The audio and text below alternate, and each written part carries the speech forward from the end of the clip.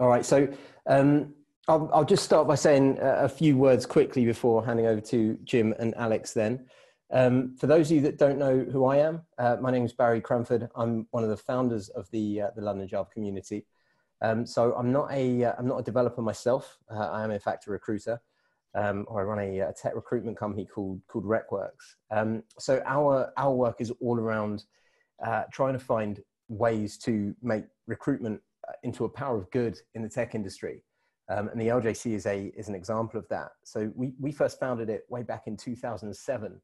That's what's about 13 years ago now. And we've organized over 600 events. We also run a small thing called Meet a Mentor, another smaller community called Meet a Mentor, which is a free mentor introduction service with over 2,000 introductions.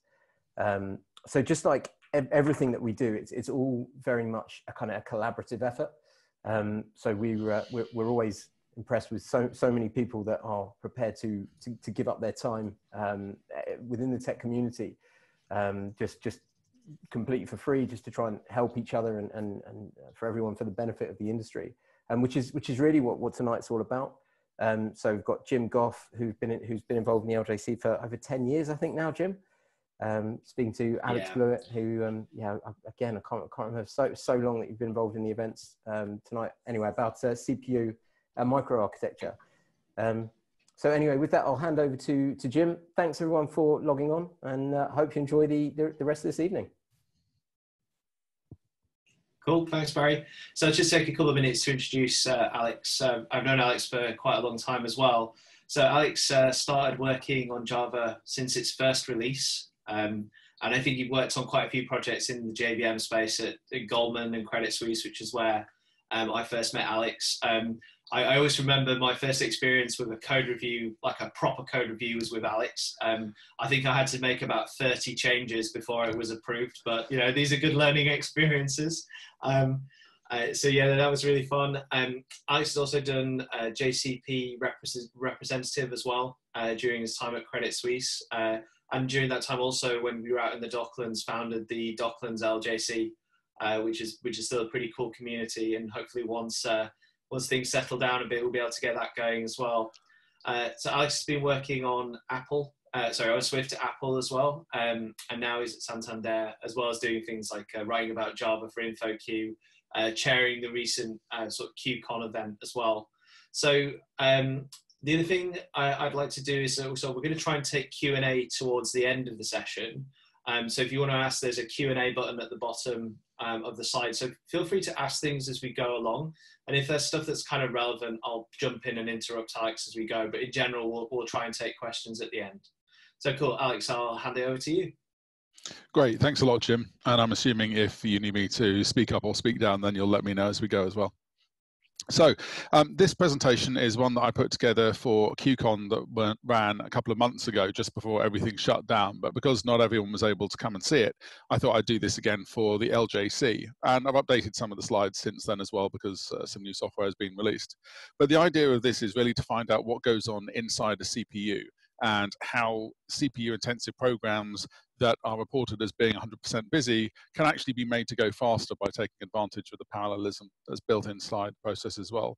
We'll look at some tools to be able to help measure where those performance benchmarks are, and we'll see what we can do to be able to make programs execute faster.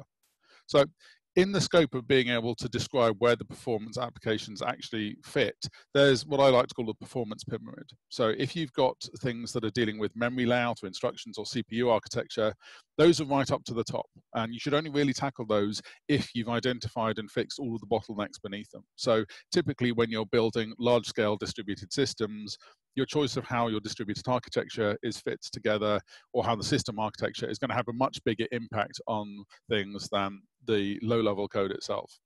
What we're going to be talking about is really the top part of this thing, how you can write programs to be more optimal when they run on CPUs. And of course, there's a bunch of other talks that are available on InfoQ if you want to be able to find out about that. So one of the things that happens inside a CPU these days is you have what's called a non-uniform memory architecture. And almost all server-side PCs have this non-uniform part. What it means is that in your system, your processors talk to, instead of one amorphous blob of memory banks. They're actually partitioned. So there are some memory chips that are nearer to one processor than the other. That's the non-uniform part of it. And these can be deployed in 2, 4, 8 combinations. So modern systems run with a serious amount of complexity under the covers. But each one of these processes or dies actually has a bunch of cores on it. And we've seen the move away from Moore's law to be how you're running parallel programs. And the parallelism is really an increase of the number of cores that you have on these dies. So a Broadwell core, which was the previous generation, 12 core, looks like this, where you have a bidirectional ring of data to communicate between them. And they went with an 18 and a 24 core die as well. In the 18 and 24 core dies, you actually have 2 rings that are being able to move data backwards and forwards, and you have a bidirectional pump of data. So if you have some program that's executing on one of those cores, even if it might be on the same die, there's almost like a mini networking delay being able to transfer data from one part of the die to the other one. And for Cascade and Skylake, they modified it so that it would be a mesh-based architecture instead, so that if you wanted to get from one place to another, that you'd be able to take multiple routes in order to be able to get there. But if you want to get from one side to the other, you still have the delays of being able to get across that barrier. In Skylake, they shipped with a 10-core die, they had an 18-core, and they had a 28-core as well. And on the 28-core die, you can actually partition your die into 2 sub-NUMA clusters. So what this would allow you to have is, if you were building an application or set of applications and you wanted to partition them in space, you could say you want some set of applications to run on the left-hand side of the die and some applications to run on the right-hand side of the die. And then the left and the right-hand sides here would then have their own dedicated memory banks so they wouldn't trample on each other. Now, they also had a 56-core die. Actually, it's a package, because what they did is they put 2 dies next to each other and then hooked up a fast interconnect between the 2 things. But in order to understand how processing works, we need to have a look at the memory hierarchy. And the memory hierarchy is represented as different levels of caches. They use the dollar symbol because it's a pun on the word cache. Registers, the register file that exists inside a modern core can store up to 180 integers or 168 floating point values. And accessing these register values takes about 1 clock cycle. And so depending on how fast you're running your clock, that's going to be a different number of nanoseconds. I prefer thinking in terms of clock cycles because the speed of the core may change over time and you may have different speed cores anyway. Those delegate back to a level 1 cache. The level 1 cache in most modern CPU architectures is split into a data side and an instruction side. The reason why we've got these 2 sides is because you don't want the program flow to be interrupted because you're loading a lot of data and you're evicting instructions from the cache. And the other advantage is that the level 1 instruction cache is typically read-only, because unless you're running something with a JIT on board, you're not overwriting or generating instructions on the fly. The level 1 data cache and level 1 instruction cache take about 4 cycles to be able to read. And on Skylake Cascade systems, you have about 32K on each side. I think on Skylake there's 48K on a level 1 data side, so that's growing slightly, but they haven't really grown that much over the last few generations. If you can't find data inside the level 1 cache, it delegates to a level 2 cache. And the level 2 cache is much bigger. It has 1 megabytes worth of data that can be used to serve content from either the level 1 cache or the level 2 cache. One interesting point about reading from data is if you read something that's missing and it's not in the level 1 cache, then it takes some time to go from the level 2 cache into the level 1 cache, and then once it's there, some more time to go from that level 1 cache to the registers that you're using. So you can have additive delays in being able to load memory that doesn't fit inside cache. And what you'll find is you can write programs that work very quickly from a micro benchmark point of view in a tool like something like JMH. And you can show that it works really fast because the data set that you're working on fits inside the level 1 or level 2 caches. But as soon as the data set grows beyond that size, then it starts to slow down because you then have to fall back to the level 3 cache. And the level 3 cache on Intel systems is shared across the back-end cores. So if you have a 16-core system, you'll have 16 slices of the level 3 cache that all of the cores will share. Previously, the level 3 cache used to be something that was specific and inclusive, which means that if the data was in level 1, then it would also be in level 3 as well. Now, the level 3 cache is non-inclusive and it's just a part of the memory system. And when there are cache coherency traffic caused by loading data from a level 3 cache on a core somewhere else, then because the signals have to cross across the package or the die to be able to get there, then the speed of access of this memory can be varied depending on where it comes from. And each one of these level 3 caches has got its own backing RAM stores, which can be anywhere from, say, 150 to 300 cycles. Actually measuring speed of RAM is a little bit different because you're not solely constrained by the memory cycles of the processor itself. You also have to depend on whether you're using ECC RAM, whether you're being able to pull things over DDR3 or DDR4, or indeed the upcoming DDR5. If you want to know how the system works on your application, you can use a program called LSTopo. And LSTopo will give you an overview of how the memory hierarchy fits in with your system. It can also show the I/O stuff, which we're not showing inside here. I ran this on my laptop before QCon, and it was running on a single package, single socket system. It has a number of different cache levels, 1 through 3, and in fact it shows the level 4 cache on my particular laptop because there's a level 4 cache which is reported, and that's just shared memory between the GPU and the CPU for optimizing of the video drivers. I've got 4 cores that are running underneath there, and they've got hyperthreads enabled. Hyperthreads allow you to take advantage of stalls and other pipeline holes in the runtime to make it look like you're running 2 threads at once. One of the problems with enabling hyperthreads is that you end up with contention on the register file and the data traffic going out to the L1. So when you enable hyperthreads, you double your virtual CPU count, but maybe you impact negatively the level 1 data cache. And we've seen the recent attacks on things like Spectre and Meltdown, which are caused by information leakage when a hyperthread runs on a sibling core to the one you're running on.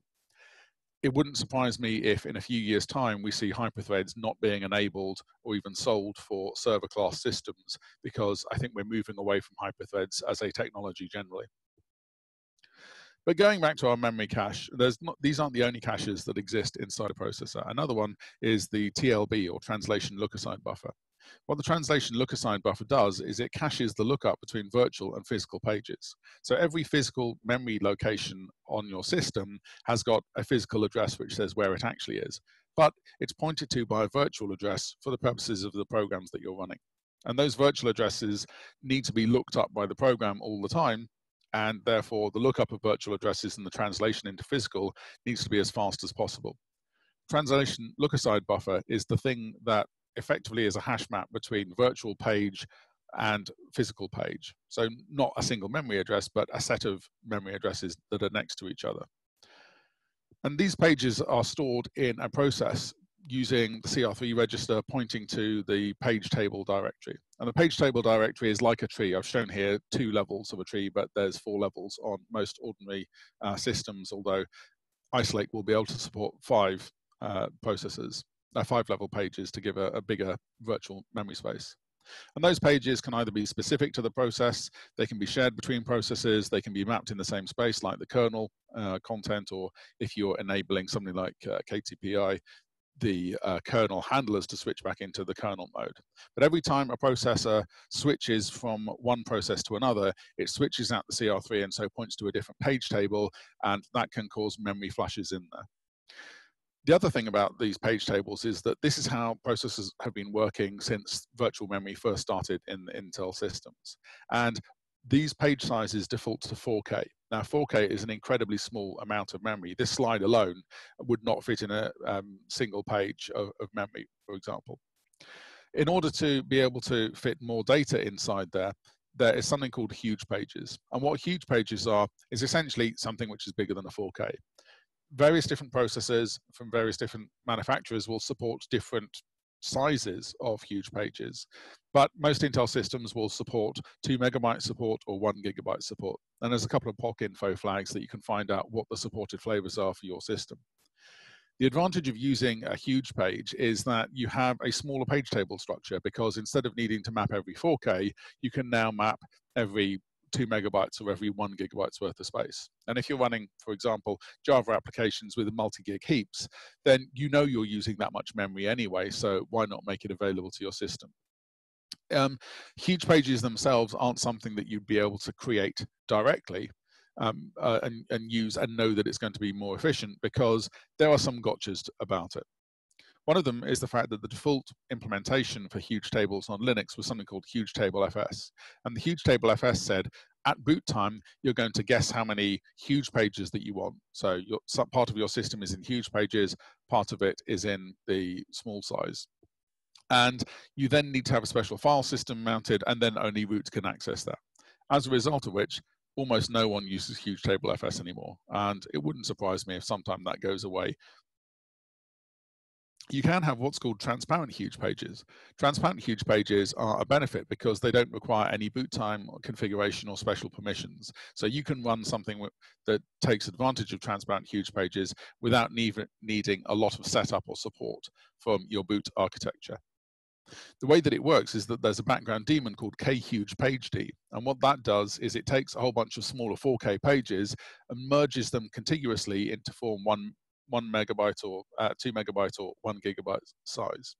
So the default page size is still 4K, so that when you run programs that haven't been written to take advantage of it, you can be able to fit that in together.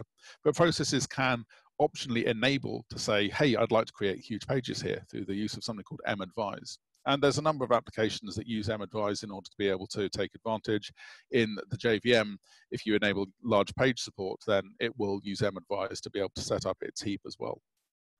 If you are doing that, it can sometimes make sense to pre-touch the memory as well. There's an option in the JVM to always pre-touch, which will then run through and set up all of your page structures.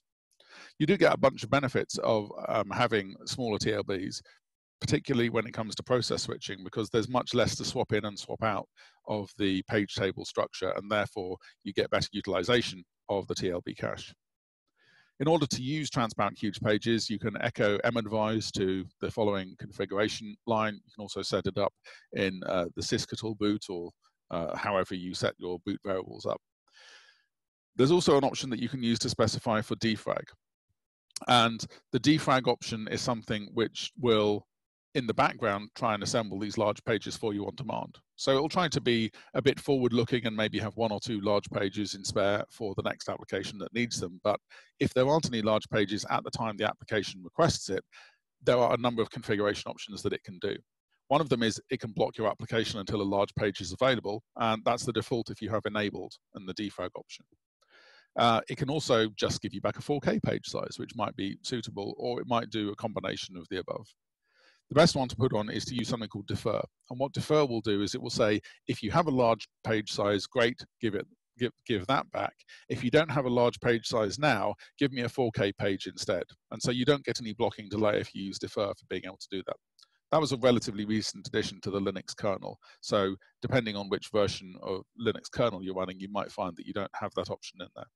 If you're dealing with anything that is particularly pause sensitive, then defer is probably the best option to go for. Now, the next thing that we need to talk about loading memory is how cache lines and data loads work, because when you read and write a byte in a program, you might think of it programmatically as just reading and writing a byte, but in actual fact, memory comes into and out of the memory subsystem a cache line at a time. Cache line at the moment is 64 bytes. So when you read a single byte in your program, you're actually causing 64 bytes to be able to be read in. You can take advantage of this if you design data structures appropriately, because it means if you know you're pulling in 1 cache line's worth of data, you can maybe structure the size of your data elements to be able to fit in that space. If you're loading data with cache lines, though, you should probably not depend on the fact that it's 64. There's a one-time flag that will tell you what the cache line size is, but at some point the cache line size is going to double to 128. And I don't think we're too many years away from where that happens.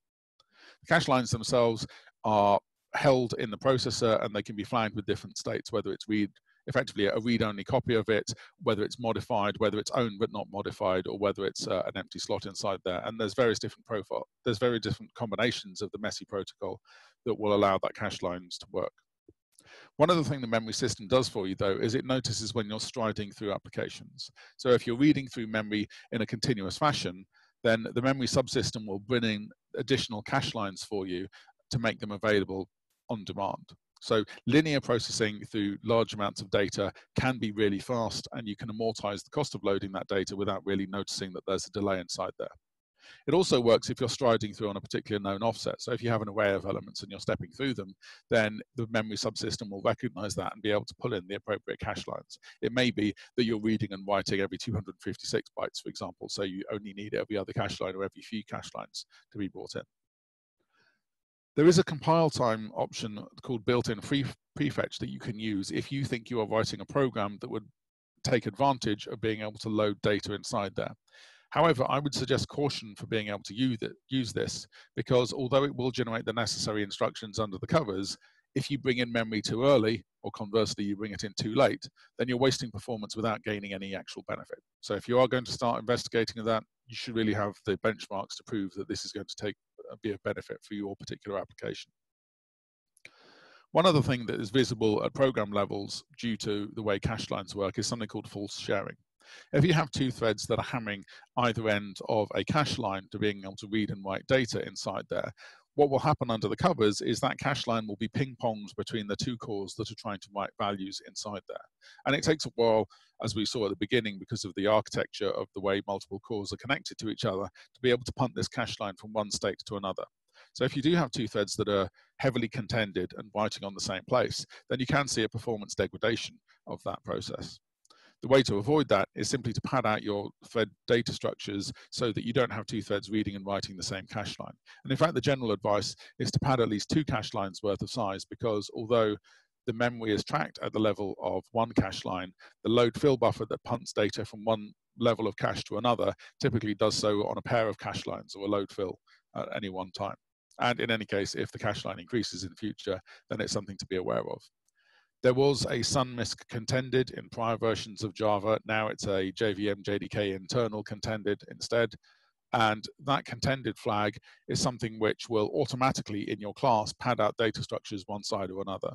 And if you look at the Java util thread class, you'll see some examples of where that's used.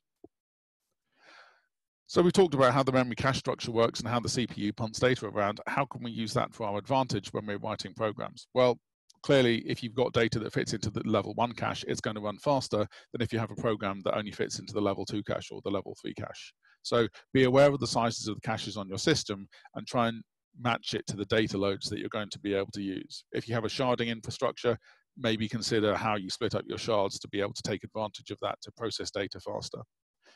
Stream through data, preferably forwards in a linear direction or with a constant skip inside there, and then you will be able to take advantage of the memory prefetch system. And consider your data structure arrangement. So it may be more efficient to have an array of structs or instead of a struct of arrays, or the equivalent in the Java basis.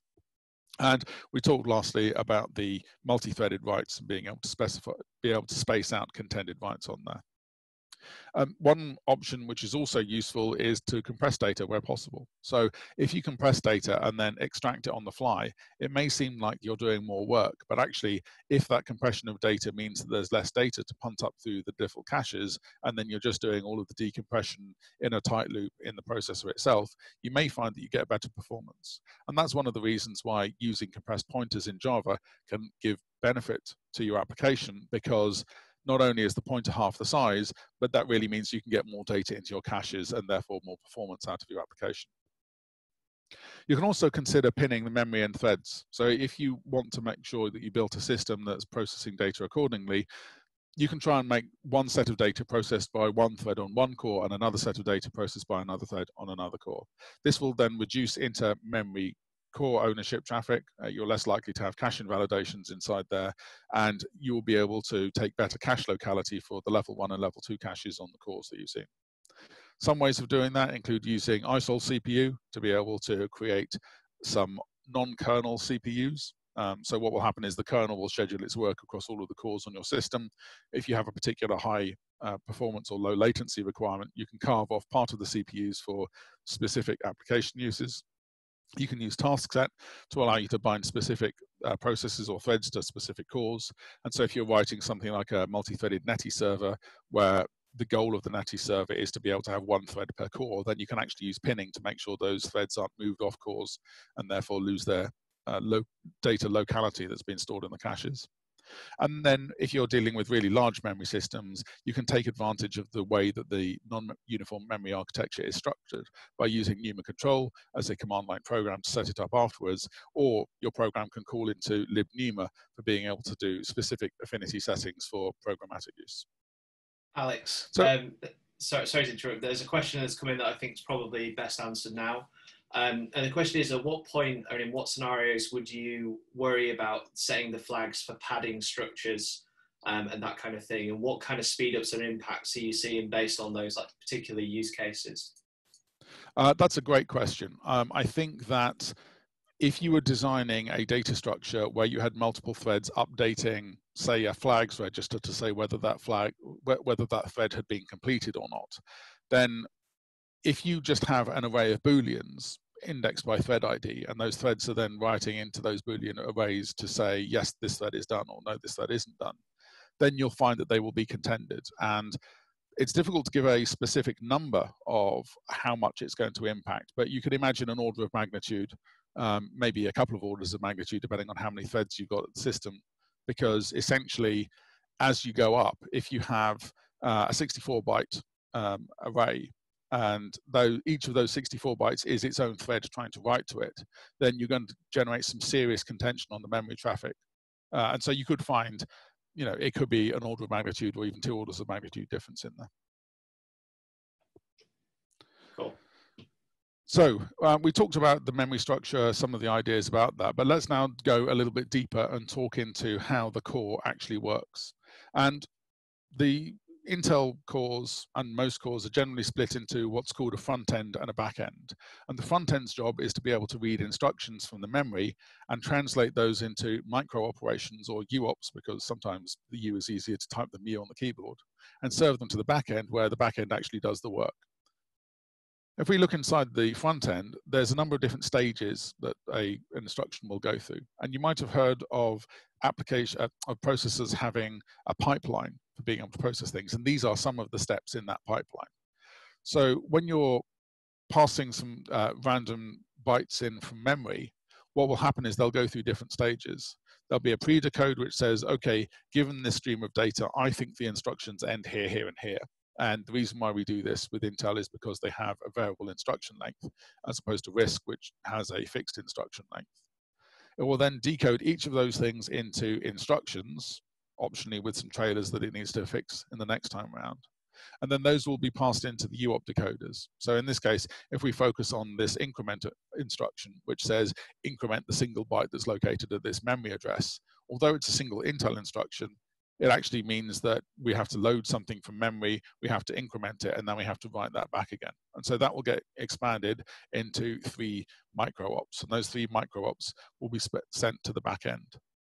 Now, there's some other things that the front end will do as well. In particular, we've got a loop decoder and a UOP cache. What will happen if you're doing loops in a program is if you're jumping to the same location each time, then it will give you the same parsed values back from the UOPs rather than having to go through all of those stages. And so when people talk about the pipeline depth of an application, they say, in this particular case, Intels have a pipeline depth of between 14 and 19 steps. And this cache is a way of eliminating some of those pipeline stages. There's also something called a branch predictor. And what the branch predictor's job is to figure out where the instructions are actually coming from. So are you doing a jump? Is there something that's coming up? Do you need to move somewhere else? And if you jump to a different place in memory, you then need to be able to start reading instructions from somewhere else instead, and you can end up with something called a pipeline bubble. So let's just have a quick look at the branch predictor. Branch predictors are very advanced algorithms implemented in silicon to be able to guess where you are going for next time, what's happening with the flow of the program. And most branch predictors in CPUs these days are between 95 and say 98% correct. So if we have something where we're comparing a value to 42, if it's true, then continue on. If it's not, then jump somewhere else in the program. It learns by watching what your program does. So the first time you go through a loop, it's kind of random as to whether or not the branch predictor will work as expected. But if you're looping over tens, hundreds, or thousands of elements in a data structure, the loop will notice that the program is taking the same jumps each time and therefore learn to where you should be going for next time. What it means is that if you have data that's very ordered or you have phases within your program, so say if you have sorted numbers and you're iterating through them and you're trying to partition them into things that are less than 100 and things that are greater than 100, for example.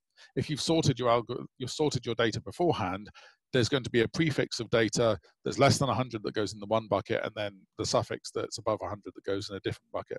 And the branch predictor will be able to learn that pattern and be able to show you something, be able to effectively optimize the guesses of where the program's going to go. If, on the other hand, your data is random, and essentially when a new data item comes in, it's essentially random as to whether it goes into one bucket or the other, then the branch predictor is not really going to be able to help you and just not do any better than 50% of the time guessing. The thing about branch prediction is if you get the branch prediction right, then the instructions are queued up and waiting to go on the next cycle. If you get the guess wrong, you have to throw away the stuff that's in the pipeline beforehand, and then you get to start processing the instructions again. And this is one of the things that hyperthreading uses to be able to effectively run two virtual threads on your processor. If you've got two hyperthreads and you've got a pipeline stall, there's a bubble that's come in, you can then switch to the other stream of work and start consuming that data. And by doing that very quickly, it makes it look like there's two sets of threads that are running.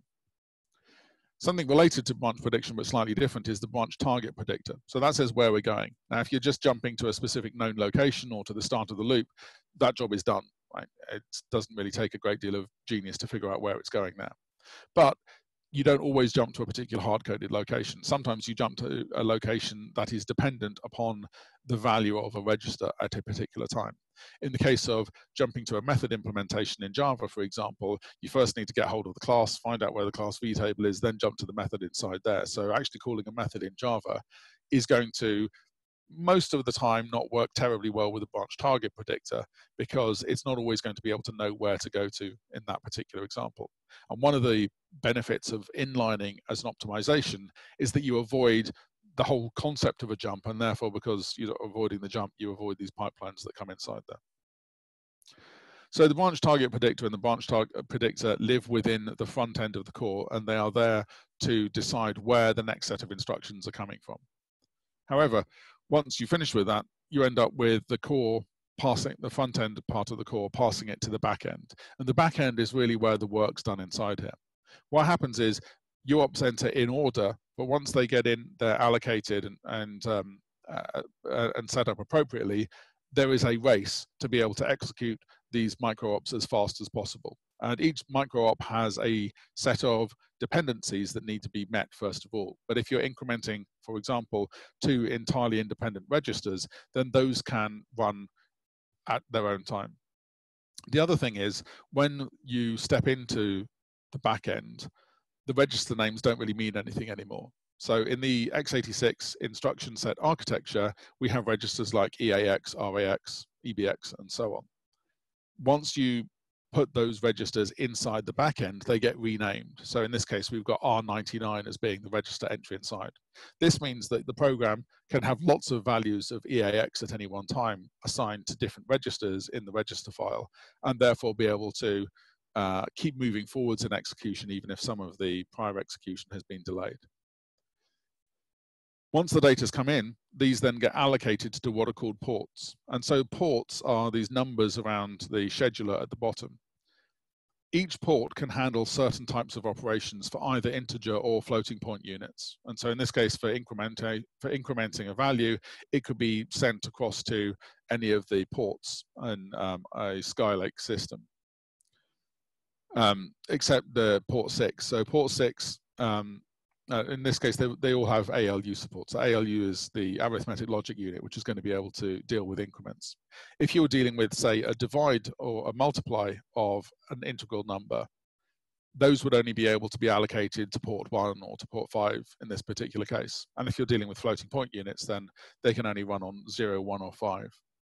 The other thing is, if you're working on 256-bit operations, then they can be run across any of the ports. But if you're dealing with 512-bit operations, because you're using AVX 512, for example, then you can run 512-bit operations on port 5, but you have to combine port 0 and 1 to do a 512-bit operation inside there.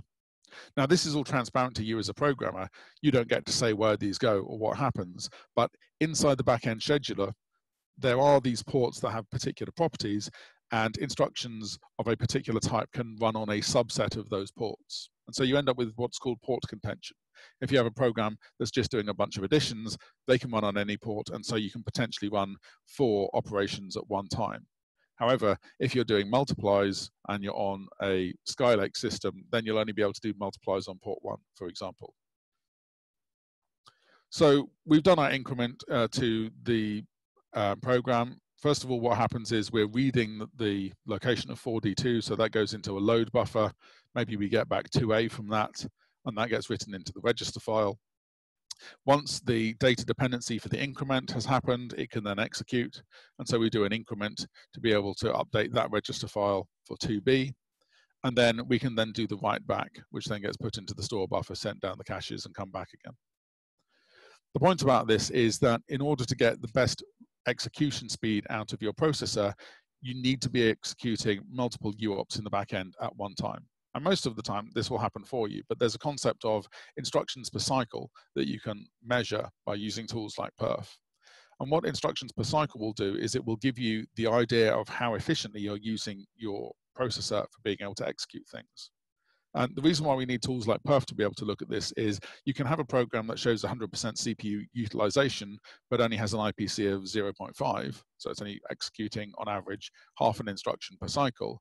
And you can have another program running on exactly the same hardware, also showing 100% CPU utilization that's doing, say, 4 instructions per cycle. And the 4 instructions per cycle one will be in wall clock time much faster than the one that's only doing 0.5 instructions per cycle. So perf, if you don't know about it, is a tool for being able to do performance process monitoring in Linux. It has a record option, which will allow you to trace the execution of either a process that you launched or a PID that you're attached to, and it will generate a perf data file, which you can then look at with perf report or perf annotate.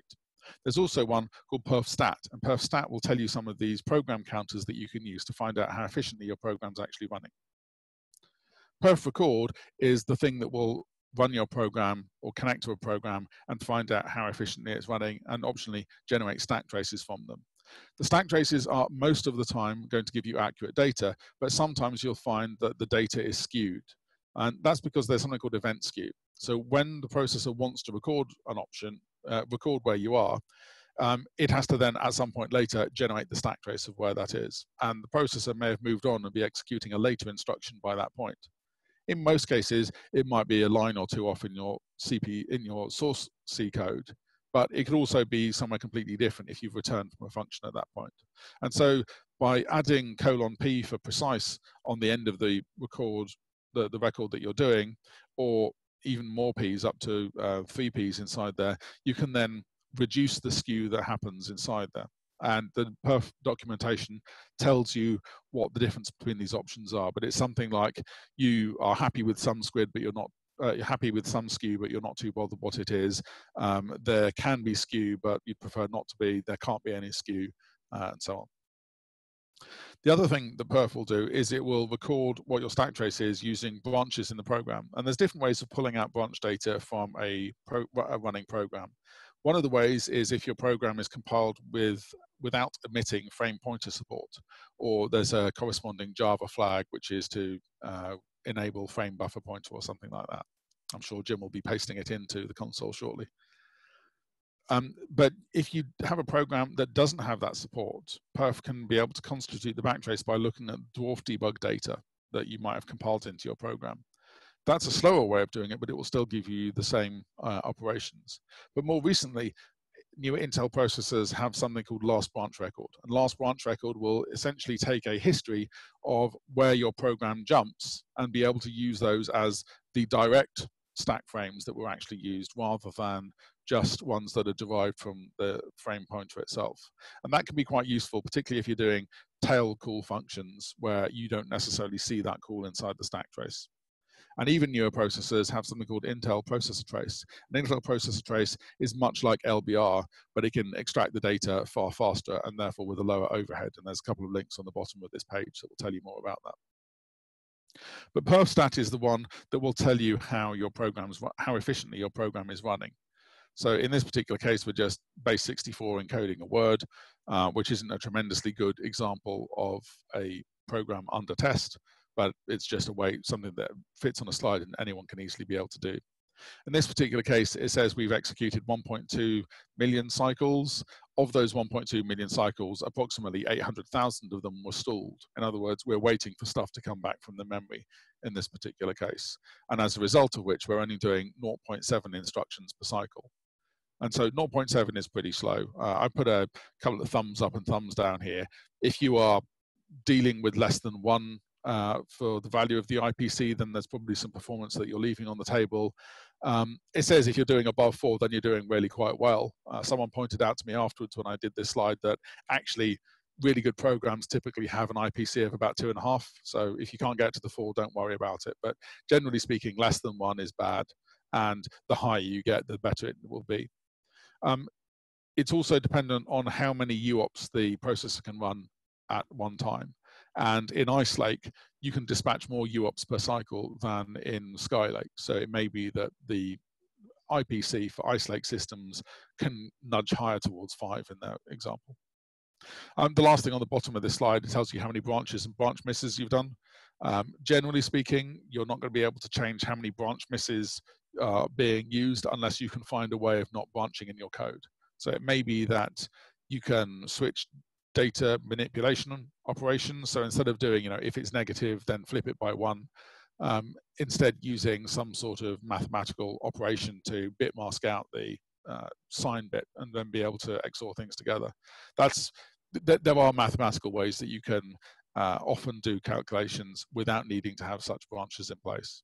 But in this case, it's mispredicting about 5% of branches, which means that we're getting about 95% accuracy on a branch predictor, which is sort of where you'd expect programs to be able to be. And that's why it's in the kind of yellowy color rather than a red color. These are stored with performance counters. So each Intel processor has a number of dedicated performance counters that it will give you for free, things like the number of instructions, the branches, the branch misses, and so on. And some programmable counters. So you can say, how many cache misses have we done? What's the load like into the level 1 cache, and so on.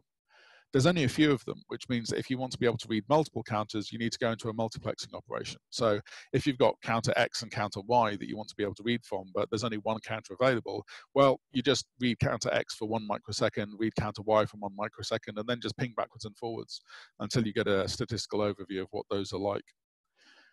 Perf will have a list which you can show with perf-list to see what performance counters exist on your system. And if your performance counter isn't listed in there, you can use a CPU mask to be able to say what it is. So under the covers, each performance counter that you use has a code that's associated with it to enable it. And Intel publish a set of optimization manuals and information that will tell you what those are. In order to find out where you need to spend time improving your program, though, you can use something called the top-down microarchitecture analysis, which was created by Ahmed Yassin. And the top-down microarchitecture analysis method is a way of saying, okay, let's partition our space into things that are front-end bound, so taking some time decoding instructions into micro-ops, back-end bound because you're waiting on memory or because you're waiting on slots on the core itself, bad speculation because you're just getting the number of branches wrong, or retiring, which is the good case where your program's actually executing. And you can find this document, this picture, in the software optimization manual, which I've listed at the bottom. But generally speaking, the tree just says, the decision tree for this method says, do we ever allocate a micro-op? If we have allocated it, then it's come out of the front end, so you need to be able to look at what's going on there. And if we don't allocate it, are we stalling on the back end or not? The stall will tell you whether it's back end or front end. Fortunately, instead of having to learn where all of the symbols and the names are for the performance counters of this, it's built into a couple of tools. One of them is perfstat top-down. What perfstat top-down will do is it will give you an overview of how your system is running as a whole. If you try and run it, then it will say you need to run it with -A for all CPUs. And in this case, we are running a program called Sleep1, which we're not really measuring the context of, but it just gives us a timed boundary for what the system looked like at that moment. And in this particular case, we can see socket 0, cores 0 through 5 are running with a combination of things, but most of them, it seems, are either back-end or front-end bound. So the retiring column inside here shows that we are best on core 4 doing 35% useful work, and then on the other ones between, say, 15 and 25% work. What that means is we're leaving performance on the table. And if we can get that retiring up to 80 or 90%, then we have got a better performing program in our system. But it also gives you an upper bound, right? We aren't going to get this program to run, say, 5 times faster. We might be able to get it to run 2 or 3 times faster, but then we're going to be running up against the way that we're using our program, and we might not be able to do things in a particularly efficient way. But the problem with PerfStat is it shows you what the total runtime of the whole system looks like. It doesn't show you something which is for a particular process. And so Andy Clean has written something called TopLev. And what TopLev would do is essentially orchestrates running perf records with a collection of flags to be able to see where the performance is being left on the table. And the first time you run, it will download some information from download01.org, which is Intel's site for processor information. And if you have a program that is repeatable, in other words, you can keep running it and get the same behavior, then you can use --no multiplex. And what will happen then is instead of trying to measure everything in a multiplexing method, it will run it once using one combination of performance counters, then it will run it again with another combination of performance counters, and so on, until it gets a much more accurate picture of how your application fits together. So what you do is you run it with -level1, -L1, and it will give you the overview of whether you're back-end or front-end bound. So in this particular case, I've generated a random file, loading that random file, and then running base64 on it. Because it's random, it's not going to be predictable. It's not going to follow the same patterns. We're not going to see learned behavior inside there. So at level 1, it tells us helpfully that it's back-end bound, and so we know that there's something to do with the way in which we're executing data. If you then change to -L2, you run at level 2. In this case, it's telling us it's core bound. And then at level 3, it'll tell us that the port utilization is causing contention. So in other words, we've got a program, it's running. We're maybe doing a bunch of multipliers. Multipliers can only run on one port inside our application, and therefore that's where we're spending all of our time in the core. And if we could perhaps change the way the algorithm worked, maybe by using vector processing, maybe by using some other means instead of multiplications, we may be able to get a higher throughput for our particular application. The other thing that can get into processing performance issues is the way that you lay the instructions out inside your program. So for example, this is the way that we would have a generic if-else type statement. So we might have an if to say if there's an error. If there's no error, then we run the normal code. If there is an error, we run the error handling cleanup. And there's 2 ways that you can lay this out. You can either lay it out so that the error code follows automatically after the branch condition, or you can say the success code follows after the branch condition and then you jump somewhere else afterwards. And it really depends on the type of program you're doing and whether you expect there to be an error or not as to where things are going to go. The branch predictor will be able to learn the normal behavior however your program runs. But for example, if we have a cache line and the error code fits into the instruction cache line, but the normal code that you expect to run doesn't, then there's another cache jump that has to happen inside there. Whereas if you're doing a full through and it's in the same cache line, then it will allow you to run easier. There is a built-in expect command line, C built-in, that will allow you to specify which one you think is likely. And these built-in expects, so in this case, built-in expect the error to be 1, we want to put that first, or built-in expect error 0, we want the normal case, the happy case to be considered in there. The built-in expect used to emit a specific instruction. It doesn't anymore, but it does affect how the code is laid out. And there may be, on very microarchitecture performance optimizations, a benefit in looking at this. Certainly the Linux kernel uses built-in expect in the form of likely or unlikely guards that it's hash defined to be able to lay out the kernel code more efficiently.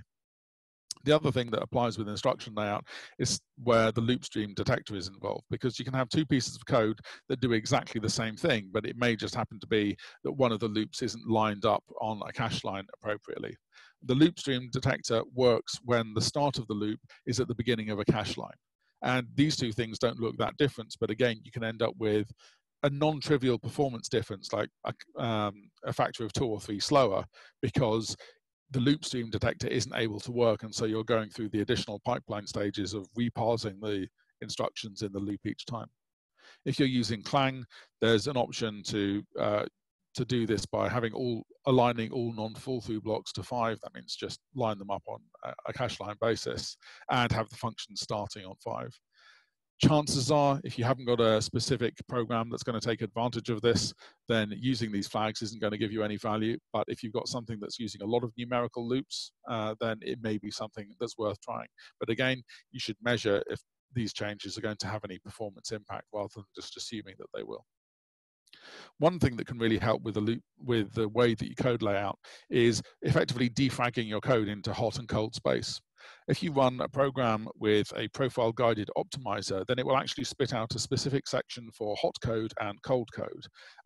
The idea is that it puts all of the code that it's seen running into the hot section, and therefore that hot section could be a much smaller space of the wider application. Facebook has written a tool called Bolt, the binary optimization layout tool, I think it stands for, that effectively takes a precompiled binary, runs it under a profiling to measure where the content goes, and effectively defrags it into a hot and a cold space. And the idea of doing this is that we're not changing any of the instructions particularly, but what we're doing is we're condensing all of the hot code into a much smaller space within the application than would be if you were compiling the system as a whole. And they found that they've had a performance impact. There's a ArcZiv paper down at the bottom that you can read, and they've got a GitHub site that's providing some more information if you want to find out. Facebook Bolt works on a program that has already been compiled. It effectively reverse engineers it. It does rewrite the content, not only because it moves things around, but also because it updates the jump locations for the individual elements inside there. But it's a post-processing step afterwards. Google have recently launched something called LLVM Propeller. And LLVM Propeller is essentially a set of extensions to LLVM that have not yet been merged upstream, but that will do this on a compile level ahead of time rather than after the effect with the Bolt's approach. And so what they do is if you compile a program with fpropeller label, it will generate an executable and an additional set of labels inside there or symbols.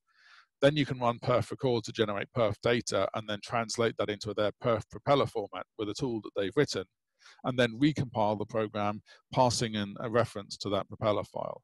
And what it will do is it will essentially do the same thing as Bolt in terms of reorganizing code into hot space and cold space, but it will do so based on a compile time option and therefore doesn't have to go through any of the intermediate parsing stages. It also means that different steps within the LLVM optimizer can play so that you can optimize this once it comes out.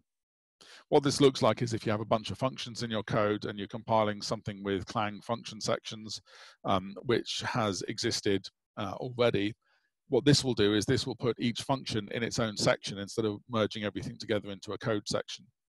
What Propeller does is essentially adds a new basic block sections, which allows you to generate each basic block in a particular section, and then you can align those to be hot and cold things with a combination of the performance options inside there.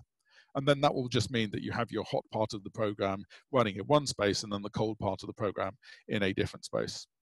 It should be noted that for both Facebook's and Google's approaches, because it's using profile guided optimization, you need to have something that's going to legitimately show your application under normal use with a particular performance profile, because essentially you're optimizing it for one particular case. And if it turns out that your application isn't using that, then you would then have to go back again and try again. The last thing that I want to quickly mention here is the fact that you can often get more performance of your programs by switching what it is that it's actually doing. So if you're dealing with the base64 example that we had before, maybe it's a good idea to put it into a vectorized option instead. And it may be that that vectorized option is something that happens for free because the compiler is good at auto-vectorizing, or it may be that you write your algorithm specifically to work towards the optimizations. And Daniel Lemire has written a JSON parser that uses SIMD operations to be able to parse JSON files. And it is a couple of times faster than the best on the market inside there. And this SIMD JSON library recently released a 0.3 where they had proved that they were able to get over 2.5 gigabytes per second of JSON parsing. And this library is now being made available in other languages as a native extension. So you may find that it's something that will come up inside there. He's written several blog posts about it. There's the ArcZiv paper for the initial release inside there and the documentation. His website, I think, is lemina.me, and he's got some write-ups inside there of how they do those things. But roughly speaking, it's by following the kind of low-level attention to where you can get more performance that we've been talking about in this presentation, moving over to cache-aligned, memory-aligned data structures, being able to process multiple data elements per line in the case of using SIMD, being able to do branch tree. So there's a lot of branch tree arithmetic within inside the SIMD parser that you'd otherwise normally expect to use loops and branches for. So we talked about a whole bunch of things over the last hour. We talked about memory. Generally, if you have cache-aligned or cache-aware data structures, they're going to fit into the runtime process much better than they would be otherwise. Consider compressing data and be able to decompress on the fly as a means of being able to move less data across the different parts of the application. Avoid random memory access. If you can nail down a regular memory pattern, then your memory prefetcher is going to be your friend. And consider using large pages, transparent huge pages. If you use transparent huge pages, then use madvise and defer as the options for being able to set it up. And if you're writing a highly performant system across many gigabytes of memory, then perhaps look into libnuma and other tools for being able to partition it. For the CPUs, consider each CPU as being its own networked mesh cluster. So think about your fact you're moving data from one core to another, being able to process it. And in particular, branch speculation and TLB misses are costly. So if you can minimize branches and minimize memory misses, then you're going to be able to drive your program faster. And so using branch-free, lock-free algorithms are a good way of being able to speed up your code. But again, find where your hotspots are, find where you're suffering from performance and fix those things. And you can use top-level, top-down microarchitectural analysis to be able to use that. And then finally, we talked about using vectorization and the various vector registers where you have. I've condensed the list of references that I use within this presentation onto this slide, and I've also got a bunch of links to various other blogs in there, and it's 8 o'clock. So thank you very much, and I'm more than happy to answer any questions for people who might have them. Over to you, Jim. Yeah, cool. So we've got a couple of questions here, Alex. The first one is asking about pinning and asking what type of workloads do you think will benefit the most from thread and memory pinning? Yeah, it's a great question. So specifically for thread pinning, if you are dealing with any kind of batch processing or server-side processing mechanism where you're dealing with lots of requests coming in, so either a push request or a pull request for consuming things off a message queue, then there's a very common pattern of having one thread per core. So if you're using something like Node.js, you might have one thread, one node instance, or one JavaScript runtime happening per core. I already mentioned with Netty, if you're running Netty, then it will set up one work thread per core as well. So there's generally a good idea of being able to use as many threads as you have cores in order to partition the workload, bearing in mind that maybe you want to keep a couple of CPUs aside for the kernel or the JVM or whatever else it may be. And in that case, thread pinning those worker threads can have a benefit because you then mean that the data that you process with those threads is local to that core's cache. For organizing memory for the libnuma stuff, you see more benefits of it as the memory space grows larger and larger, because programs are written with the assumption that everything's a von Neumann architecture, and one memory access is exactly like another memory access. As you get to really big systems, that isn't really true, and there can be almost an order of magnitude between accessing local memory versus memory far away. We talked about the local access to things on a ring, but if you've got an 8-socket system, then and you need to be able to cross that to get out, then the fact that you're going to far memory rather than near memory is certainly something that's going to be optimized. But if you're only running with a couple of gigabytes, it's probably not something that you really need to do. If you're dealing with hundreds of gigabytes, then yeah, that's the kind of time you need to start looking at NUMA-aware processing. Cool. And the next question is, on an ARC64 CPU, can you pin the trusted execution environment on core 0 to avoid the workload floating and impacting performance? That's a very good question to which I don't have the answer to. I will see if I can find out and then pass that back at a later stage. Cool, thanks, Alex. And then the next question is around non-uniform memory access. So the whole set of affinity problems that it brings used to mean huge servers and domains and scientific application simulations. Nowadays, it's starting to find its way into retail hardware, enthusiast level AMD hardware. And given the above context, there are two questions. How much of an impact do you think that non-uniform memory access will have on everyday software?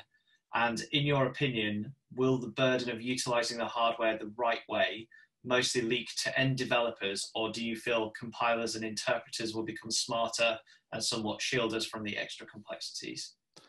Oh, wow. What a combination of questions. So the going backwards, I think, the happy compiler phase or the intelligent compiler phase, I think there are different opinions in the industry, but I would say that hardware has been tending to advance faster than the compilers have. And in particular, if you look at what happened with Itanium, they designed a very clever architecture that the compilers had to be written in such a way to get the best performance out of it. And it turned out that it was very difficult to write compilers to be able to get the best advantage out of it as well.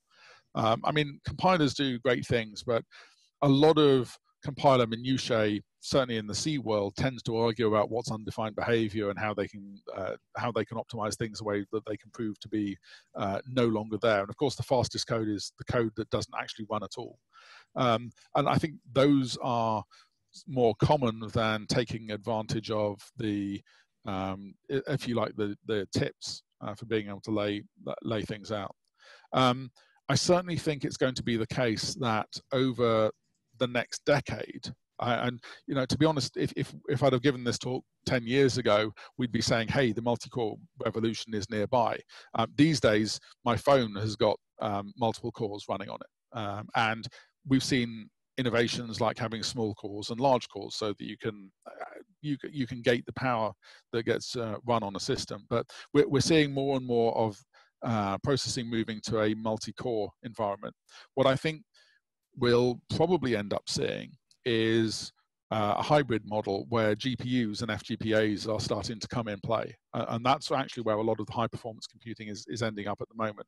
There was a good talk on QCon about JVM that exposed the ability to offload GPU calculations. So you would write code in Java and then it would translate it into the GPU code, which could then run on multiple different GPUs, or indeed being compiled down to FPGA. And I'm sure Jim is fervently searching for that link to paste in the line because I can't remember it.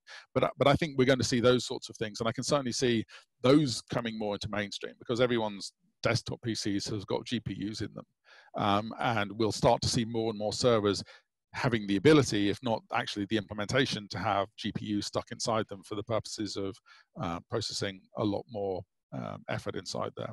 And then I think the final part of that question was, you know, do we think that these things are going to leak down into application code? I think it's going to be difficult for it to leak down into C as a language, simply because C as a language is really based on this premise of there being a von Neumann architecture, and you can just access any part of the memory at any time. I think what you might see are things like Go programs with the way that you can set up and deal with multiple event streams and Go routines. And they may be able to take advantage of being able to use different layouts of memory.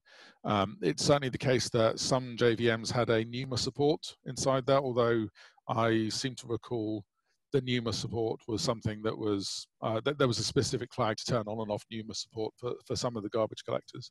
But it wouldn't surprise me if there would be an advantage to having some programs that run with NUMA support enabled. What I actually think is probably going to happen in the next 5 years, for example, is that VMs are going to be built to partition your application space into different groups. And having really beefy servers just means that you can run more VMs. And so each VM is going to be a sub-NUMA cluster for being able to do its own thing and effectively pretend that a large system with 250 cores on it is actually 100 VMs on there, each of which only have 2.5 cores each. So I think I answered all of them. If not, then please come back to me. Cool. There are 3 more questions, Alex, if you have time. Sure. The talk was really good, but very Intel-based. Any thoughts or comments on differences with the AMD Zen architecture? Yes, it was as it were, unashamedly Intel based. I hoped I described it as such.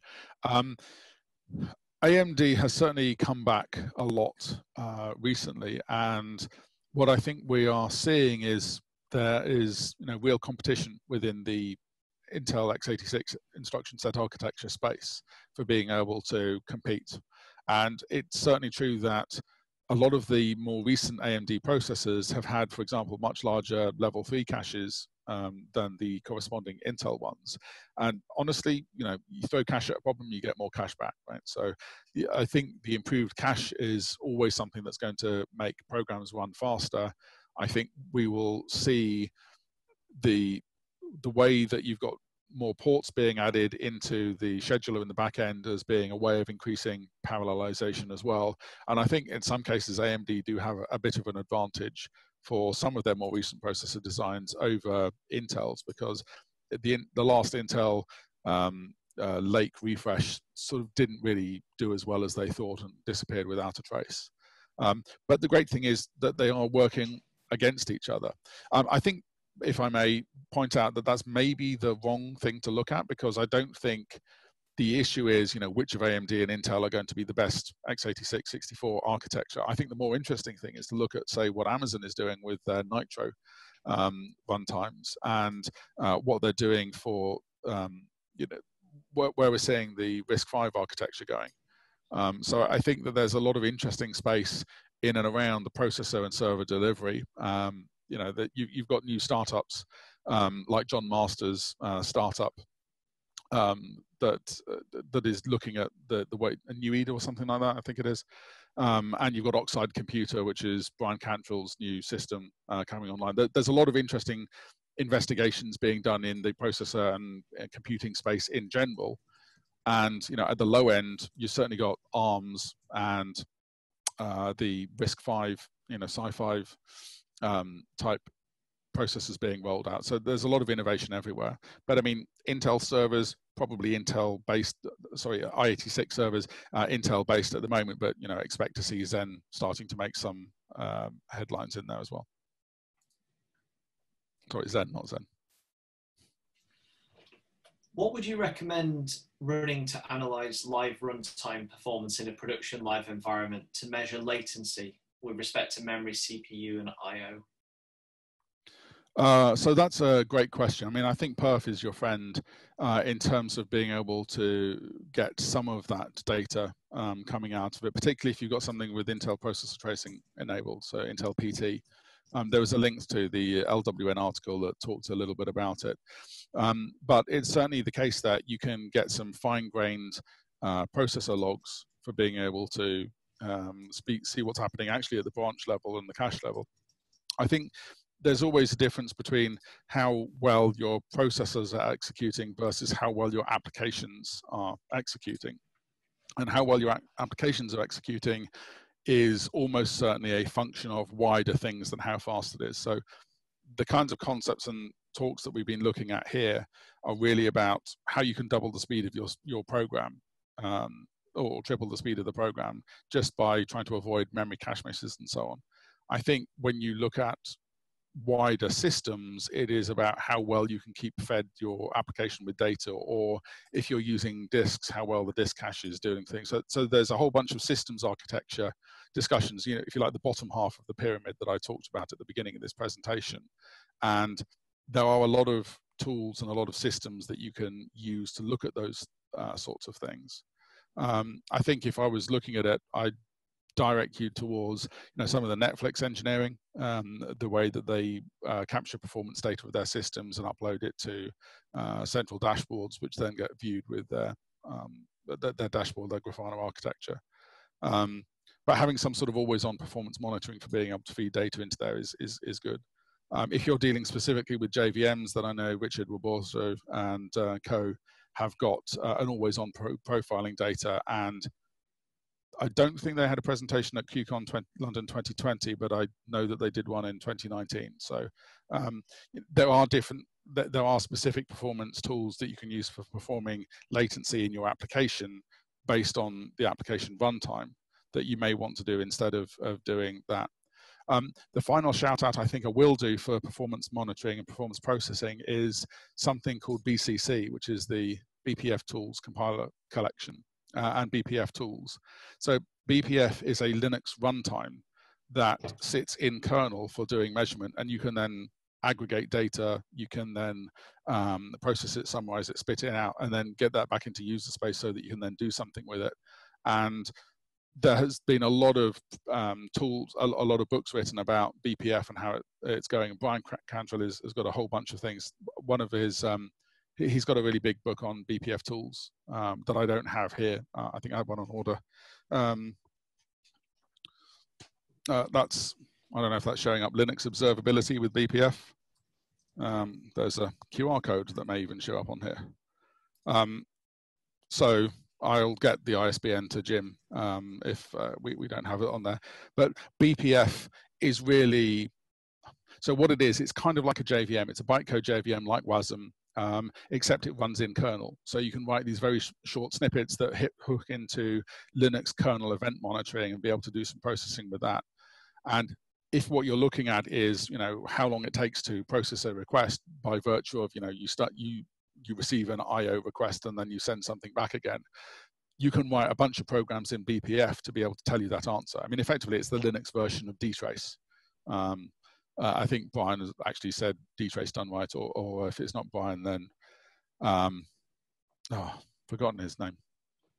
The other guy who does a bunch of dtrace stuff. That's annoying.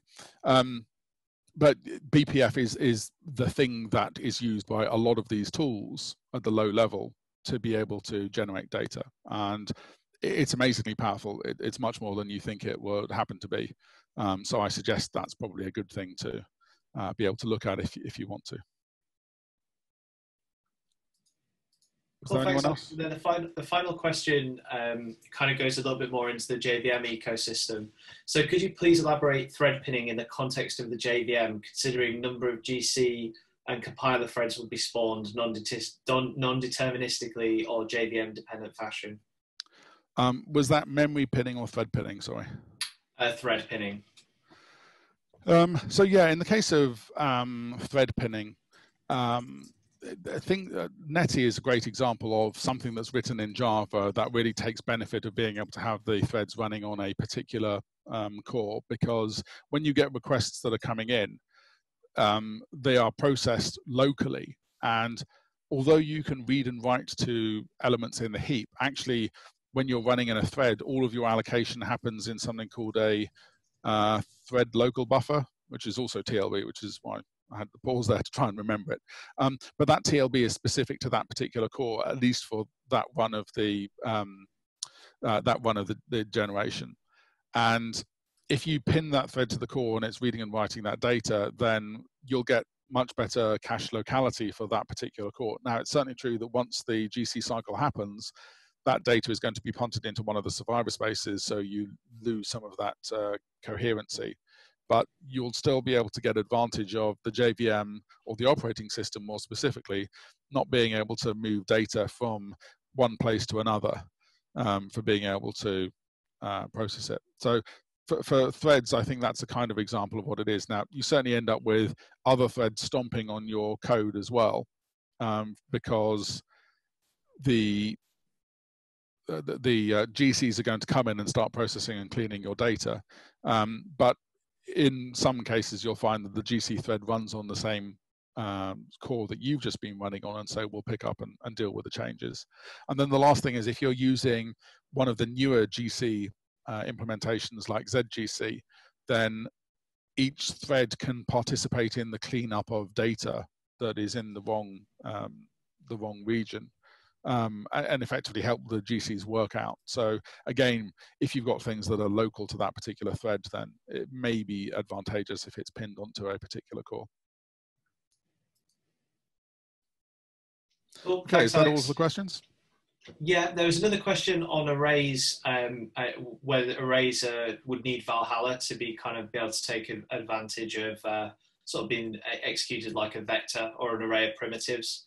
I think I answered that one in the chat, though, that would need to be Eraser pointers won't be able to take advantage of this, and that's kind of one of the things that Java and Valhalla will have to address. It's probably one of the biggest performance issues that still exists within Java comparative to C++ today. Yeah, and I would say that, you know, if you look at something like the records that have just come out as a preview in Java 14, one of the advantages of records is that you don't then have an extra level of indirection and another perhaps cache miss for being able to load the data from one place to another. Because instead of having lots of small objects that point to lots of different places, they will all be in one contiguous block of the object. And so you'll find that using records perhaps is more memory kind to the cache pressure than perhaps a field of objects are. But I think there's you know, swings around about that. The other thing is that there's nothing to stop you as a developer manually flattening an object. So if you have an address and it's got you know, 5 strings in it, for example, that then point to 5 different locations off heap, and then also their byte buffers as well. If that was proven to be a bottleneck and that most people had really short addresses or something, then you could create a data structure that had a bunch of byte array content inside there, and then you just concatenated effectively the strings and used integers to find out where one started and one ended. And that's one of the things that Eclipse Collections does particularly well, because if you want to have an element, an array list that only has one element inside it, it's actually easier to have a class that just has, you know, object element inside it as an implementation detail. And there are a number of different data structures that implement it, and probably the same is true of Apache Collections and Guava as well, whereby the implementation that you use is actually a function of how many elements that you are processing. And you may have specific lists, list of 1, list of 2, list of 3, list of 4, and then list of more than that. Sort of one too many lots, as the Discworld reference might have it. But you can get performance benefits if you imagine what a record would look like, and then you do the compression ahead of time for being able to do that processing before records are there. Cool. And then the final one was, does anyone else need to visit a pub to recuperate after digesting low-level CPU architecture details? I guess we can't really visit the pub right now, but at least a virtual beverage is definitely required. Alex, that was a great presentation. I think I enjoyed it more the second time round. I really appreciate you giving that to us this evening. Good stuff. Thanks a lot. And I'll make the slides available afterwards, if or you can follow that to my link from the QCon one, which is pretty much the same content as this. Awesome. Okay. I've already posted that one and the other links as well. So thanks very much, Alex. Great. Thanks a lot all. Bye.